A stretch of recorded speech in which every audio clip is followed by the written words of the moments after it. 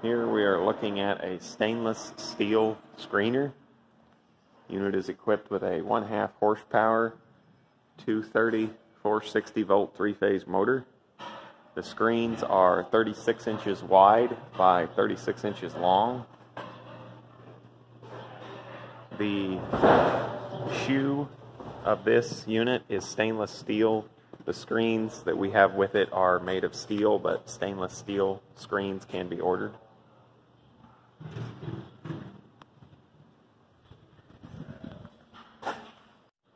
The top screen is 14/64 round hole. The bottom screen is a 1/16 by 1/2 slot. What stays on top of this first screen is discharged out of this chute right here. What stays on top of the second screen is discharged out the chute in the back. And then what falls through the second screen is discharged right out the bottom out of that chute.